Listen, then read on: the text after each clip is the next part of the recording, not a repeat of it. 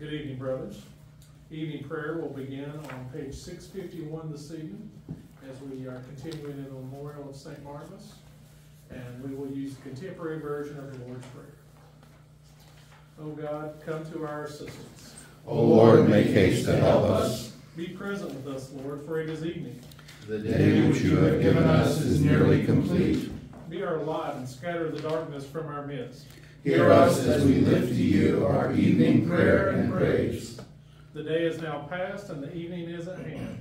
Let us pray with one heart and mind. O Christ, door of the sheepfold, may we enter your gates with praise and go from your courts to serve you in the poor, the lost, and the wandering, this day and all our days. Amen. Amen. From all thy saints in warfare, for all thy saints at rest, to thee, O blessed Jesus, all praises be addressed. Thou, Lord, didst win the battle, that they my conquerors be. Their crowns of living glory are lit with rays from thee. The Son of consolation, moved by thy law of love, forsaking earthly treasures, sought riches from above.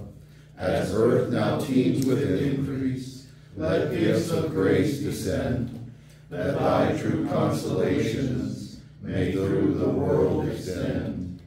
We pray for saints we know not, for saints still yet to be, for grace to bear true witness and serve you faithfully, till all the ransomed number who stand before the throne ascribe all power and glory and praise to God alone. Our psalmody is from Psalm 100, and we will read responsibly by whole paragraph. Shout with joy to the Lord, all the earth. Worship the Lord with gladness. Come before him singing with joy. Acknowledge that Yahweh is God. He made us and we are his. We are his people, the sheep of his pasture. Enter his gates with thanksgiving. Go into his courts with praise. Give thanks to him and praise his name. For the Lord is good. His unfailing love continues forever, and his faithfulness continues to each generation. Glory to the Father, and to the Son, and to the Holy Spirit, as it was in the beginning, is now, and will be forever. Amen. Our reading comes from the first chapter of Colossians, beginning at verse 4. We have heard of your faith in Christ Jesus, and your love for all of God's people, which come from your confident hope of what God has reserved for you in heaven. You have had this expectation ever since you first heard the truth of the good news. This same good news that came to you is going out all over the world. It is bearing fruit everywhere by changing lives, just as it changed your lives from the day you first heard and understood the truth about God's wonderful grace. We ask God to give you complete knowledge of his will and to give you spiritual wisdom and understanding.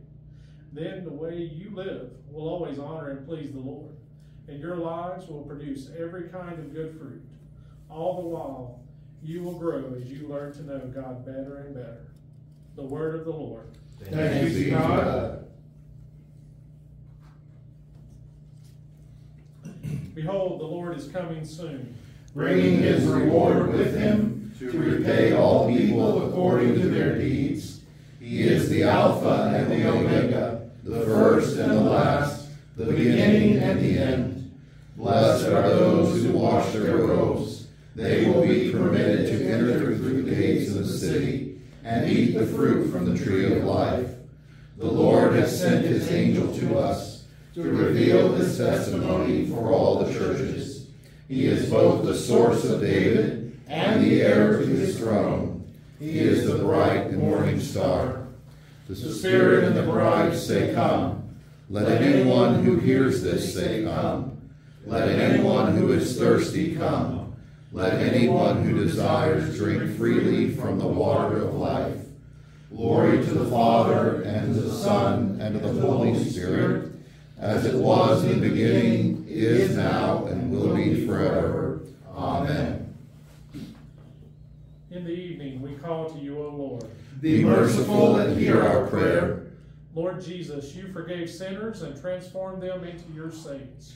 Forgive us who have sinned much. Lord Jesus, so many have joined you and your apostles on the journey. Help us to follow your footsteps and theirs.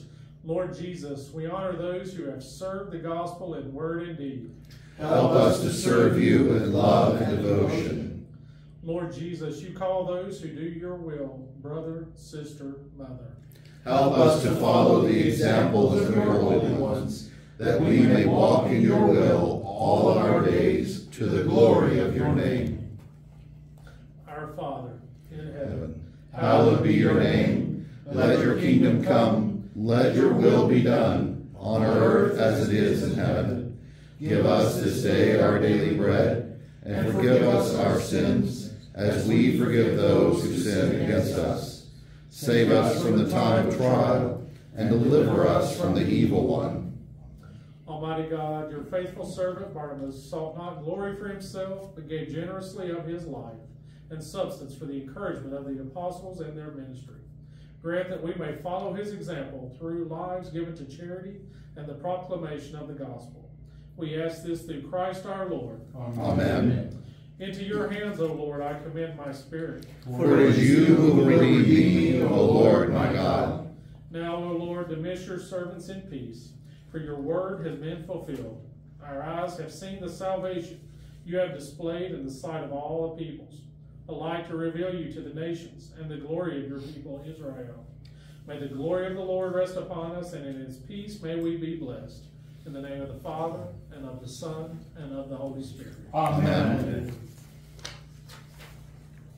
May God's help remain with us always. And with our loved ones both near and far away. May God grant us a quiet night. And a peaceful death. May souls of the faithful departed through the mercies of God rest in peace. Amen.